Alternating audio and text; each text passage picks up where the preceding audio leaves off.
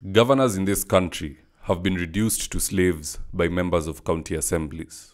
And the Council of Governors, led by Deputy Chair Ahmed Abdullahi, have said enough is enough. And they've come out with a new set of demands that they are hoping the legislature, through the National Assembly, can address. Now in this video, I want us to look at what those demands are, and then we'll also look at possible solutions moving forward to solve this particular debacle whereby MCAs, it seems like they're arm twisting the governors at will. Now before we proceed, if you're here for the first time, please go on and hit the subscribe button.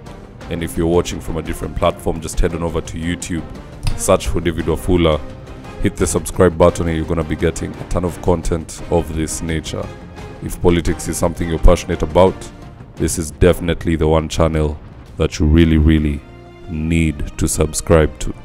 So the demand from the Council of Governors, it basically boils down to two things.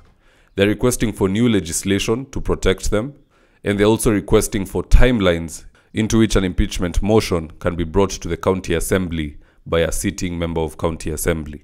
When I listened to the deputy chair of the Council of Governors, Ahmed Abdullahi, it seems like they are saying they need help, but they don't know what kind of help. Nor do they have a suggestion. Otherwise, I believe if they did, they'd have given it during that particular speech. Into account the peculiar facts and the circumstances of the case.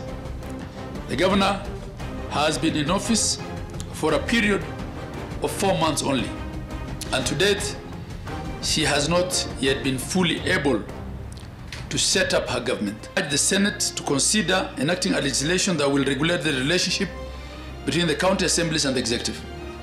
The law should also provide for timelines within which an impeachment motion can be introduced in the assemblies that mirrors the procedure for recall under the Elections Act. So I did some research and I've been able to come up with some ideas. You guys will let me know if it might be beneficial, if at all it might be converted to actual legislation. The first suggestion is that we should have a 1-year grace period before an impeachment motion can be brought against a sitting governor.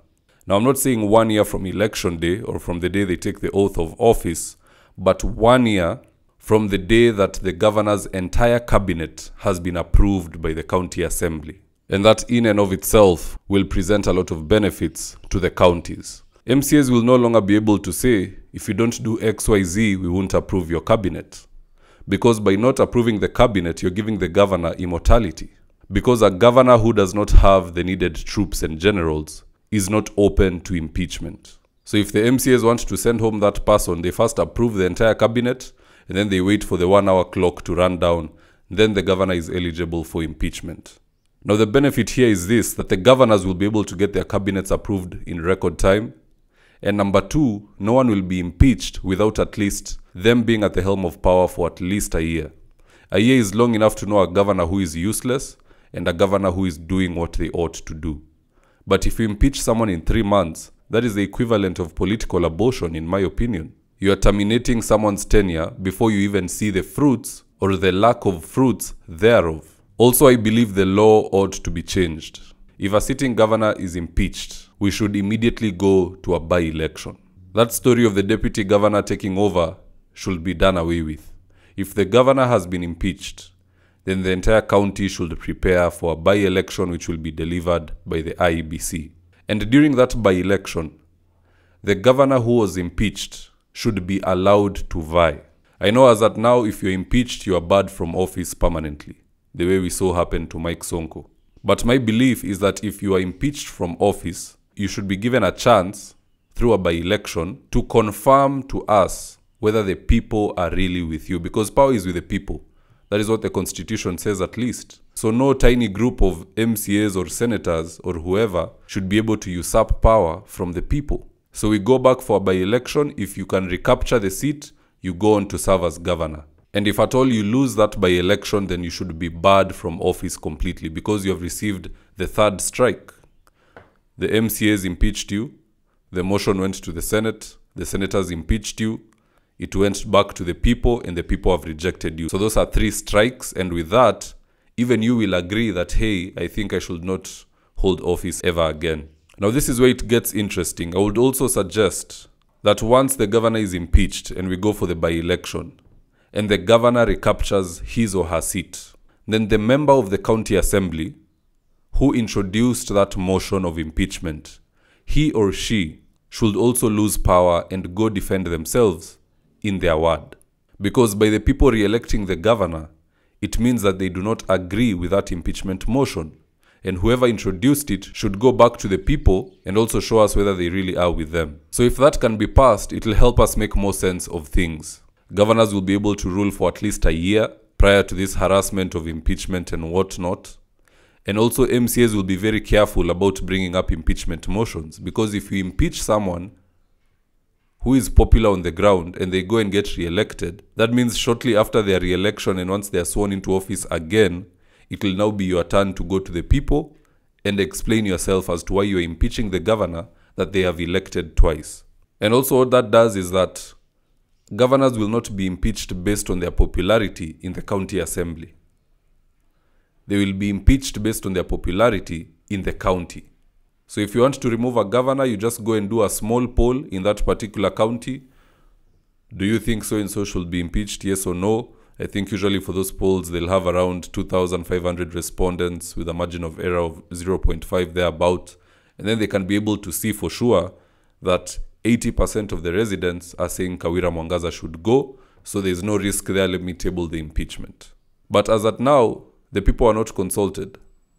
Power is in the county assembly. If the MCAs don't like you, they send you home. If you fail to give them the money they want, like the Ward Development Fund, which is the core issue here, they can also send you home. If you're an independent governor or a governor who was elected by the minority party, or rather the minority in the county assembly, they can also send you home. Even if your own deputy betrays you, they can still send you home because maybe they've sold their soul to the highest bidder. We saw that happening in Kiambu. The moment Waititu was removed, his deputy started insulting him.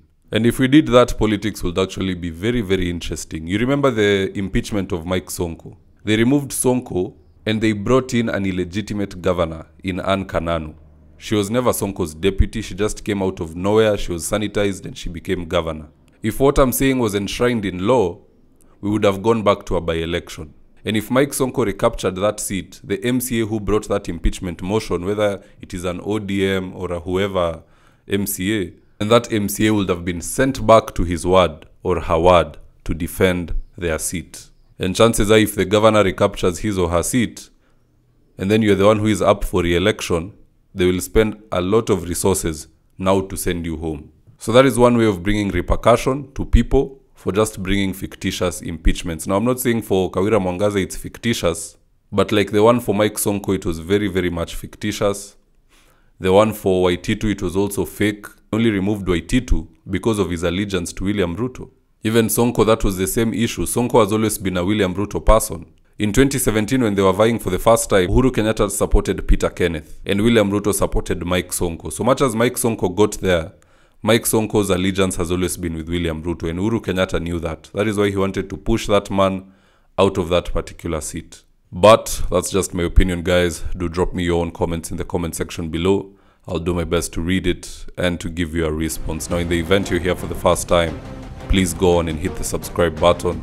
And if you're watching from a different platform, just head on over to YouTube, search for David Wafula, hit the subscribe button, and you're going to be getting a ton of content of this nature. If politics is something you're passionate about, this is definitely the one channel that you really, really need to subscribe to. Alright guys, adios.